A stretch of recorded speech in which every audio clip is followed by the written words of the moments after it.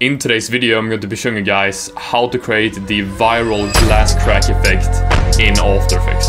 I mean, in my opinion, this looks super cool, this glass crack effect here. I mean, I just watched Instagram and I got an ad on Instagram and they used this kind of glass crack effect there, and I was like, shit, this looks cool, and I'm gonna make a tutorial on this, showing you guys how to create it. And before the video starts, I just released my new Ultimate Transitions bundle, where I've literally been putting in the most essential and the best transitions to use for your After Effects projects. And it's going to be linked down below so you guys can easily go and check it out. But now let's jump into After Effects, drink some coffee guys, you already know. And let's go. So here we're in After Effects and I've added some footage I'm going to be showcasing this glass crack effect on. And I'm using FHD with 24 FPS if you guys want to use the same composition settings. But what we're going to be doing here first is to start off by importing a glass crack texture, and you can find a bunch on Pinterest, Adobe Stock. There's a bunch of sources that you can find a glass crack texture on. So we're going to start off by importing our glass crack texture, and mine is going to look something like this here. And I'm going to be adjusting it a little bit here. Let's see, let's make something like this.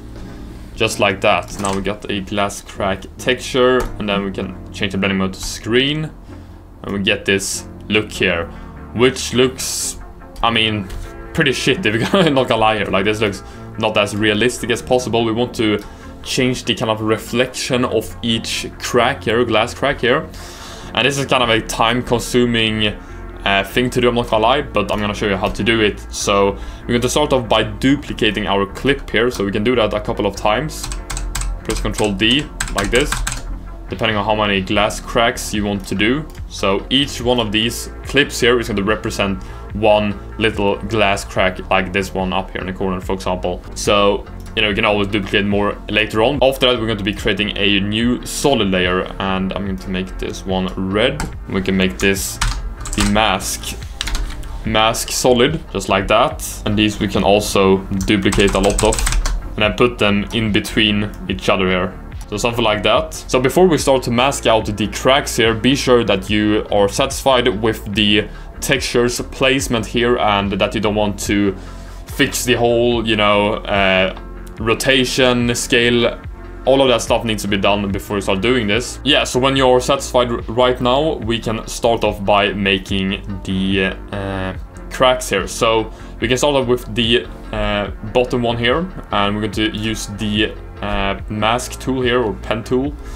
And we can go and start doing this glass crack here. So what we want to do is basically just mask it out like this, and go up like this.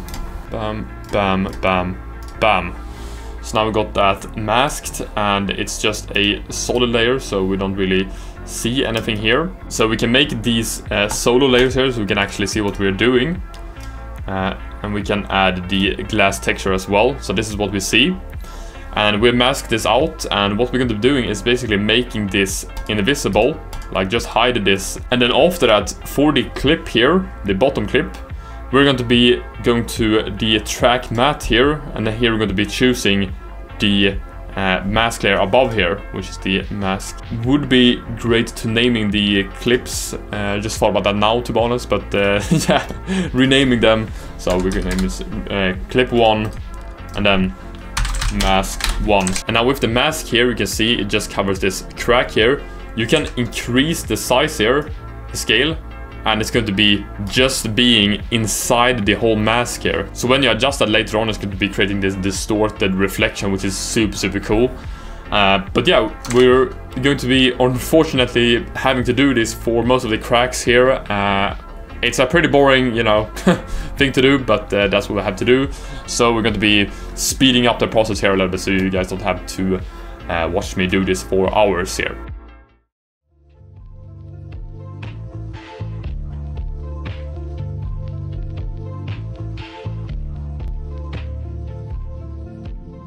As I said, pretty boring to do, but I'm just going to be quickly showing you guys now what you can do. So for this one, we can increase the scale to something like that. Then we can go down to the clip 3 here. Can increase it as well. Clip 2, adjust it to your liking. And then clip 1, scale. And we can do something like that. So far, we get this kind of look here. And you guys can imagine how it's going to look in the end, but it looks super, super cool so far.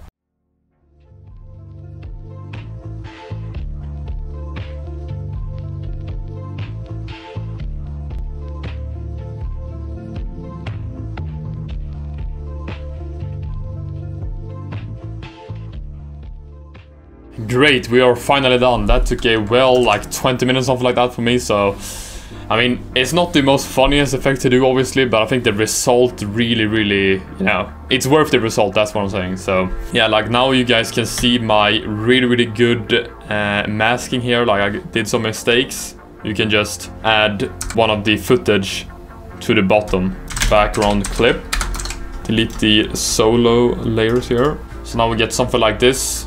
So this is what the background layer just did. It just filled up the mistakes I did. So now when we get this here, we want to adjust the cracks a little bit. So I'm gonna go to the clip 5, just make a little distortion there. The clip 6 up there. This one here, we can make it, yeah, something like that. Then clip 9, something like that. And now when we play it, we get this look here. Insanely cool glass crack effect here. I mean, this looks crazy good. Like, this is what I'm talking about. Like, this is, wow, absolutely amazing. I'm gonna cut the mask layers here. So after that, we can pre-compose this. Name it like glass crack clip. And then import in another clip. So here I got another clip from Nems here. And I want to pre-compose this first clip. I can name it too. Then we just drag the glass crack clip after this. And we're going to be adding some quick transition or impact here, so it gets a little bit snappier. We really get this glass breaking feeling here. And I'm going to be using my Ultimate Transitions bundle for this. So what you just need to do is basically making a new adjustment layer, Ctrl-Alt-Y, go to animation presets, user presets. I'm going to be using the impact transitions here, and we can use the bass flash hit here. So drag and drop. It's going to look something like this here, super clean. You just align the keyframes, and then you will get a completely done transition here. Absolutely incredible. Boom, super clean flash hit here. Now we can play around a little bit with the transform settings here. So maybe put a little bit more focus on the glass crack. Let's say it breaks down here, pan in here, down in the corner, and then go to the end and set it at default transform settings here. Then scale, set it to 100.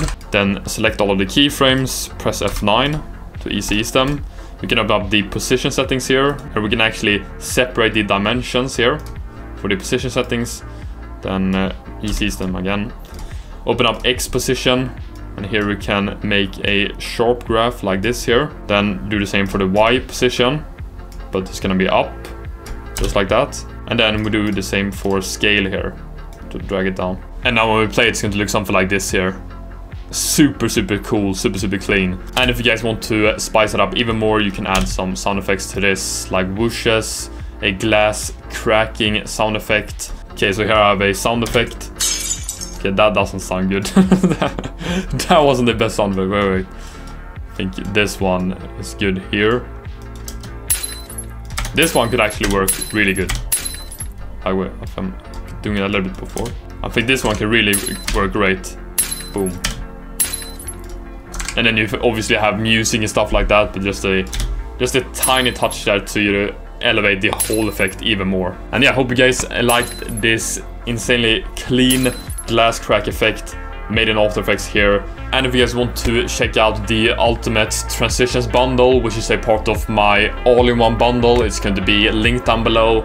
And also the all-in-one bundle where I literally have all of my editing assets in one single product, which is absolutely incredible. So be sure to check it out. Other than that, thank you guys for watching this tutorial, and I will see you guys soon.